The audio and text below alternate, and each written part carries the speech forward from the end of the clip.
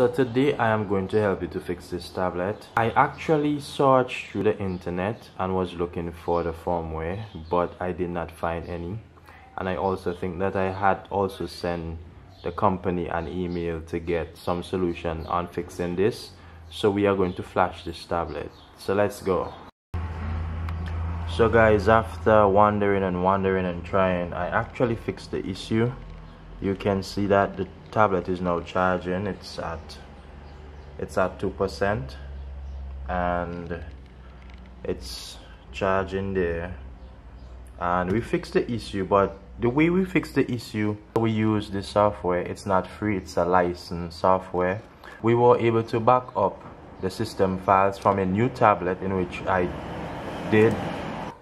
So I use this new tablet and I back up the firmware on this tablet and I flash it with this corrupt tablet, right? So I am going to show you the procedure in which we did.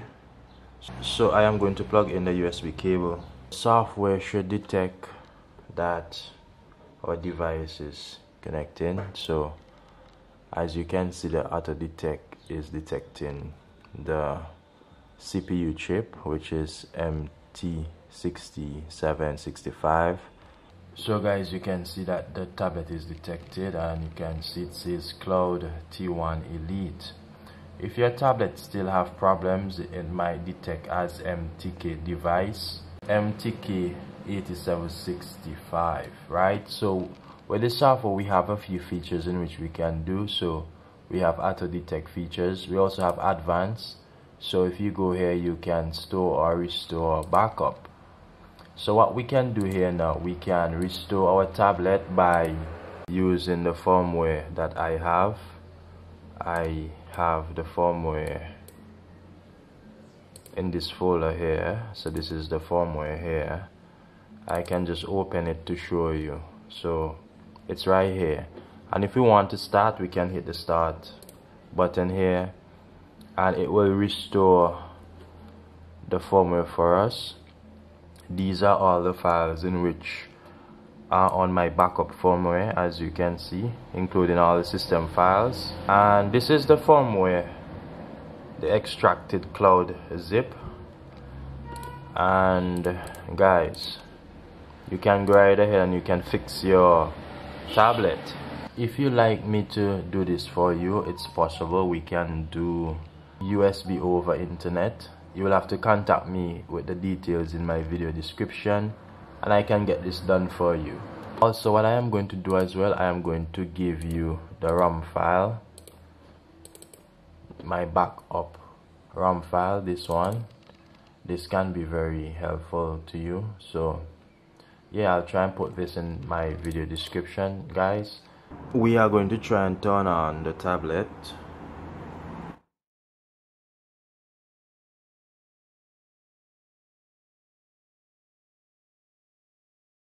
This is after we fix it. This is the first time we are attempting to turn this on, and it's not turning on. I'm thinking that we don't have sufficient power to turn on the tablet. It's at 3%. Normally it should turn on, so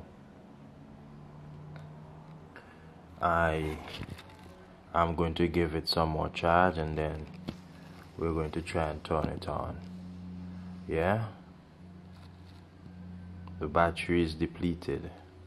It's at 3% and should turn on. So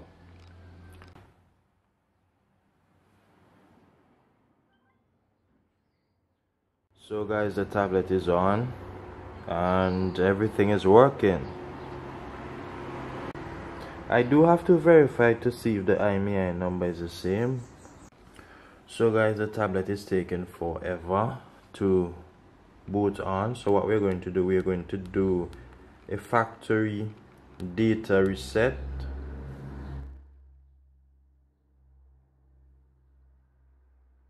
And now we are going to reboot the device. So guys, if it happens that you flash your tablet and you realize that, hey, this is taking way too long, you want to just do a factory data reset to speed up the process. Actually, I realized that it was taking more than 10 minutes. It was just stuck on the screen, so we just did a factory data reset. It was successful, and you can naturally see that the second screen came on, so we are seeing some progress here. I'm actually doing the entire video so that you can see the challenges that I experienced along the way.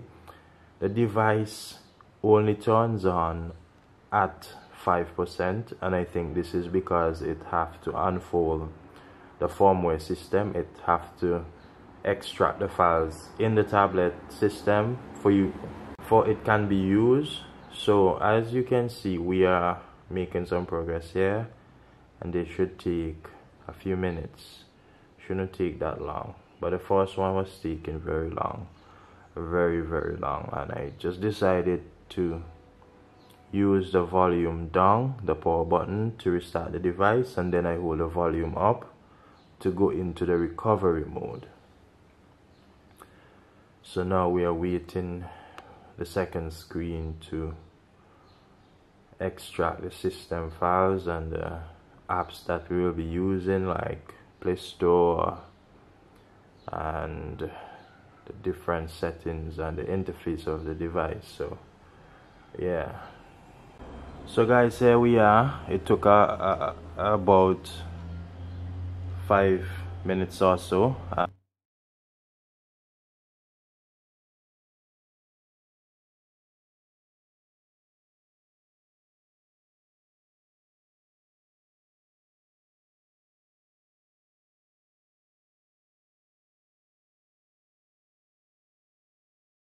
Guys, we are looking lovely.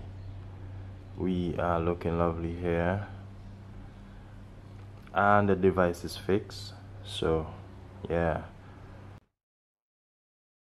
you want to make sure to like this video and also support the channel,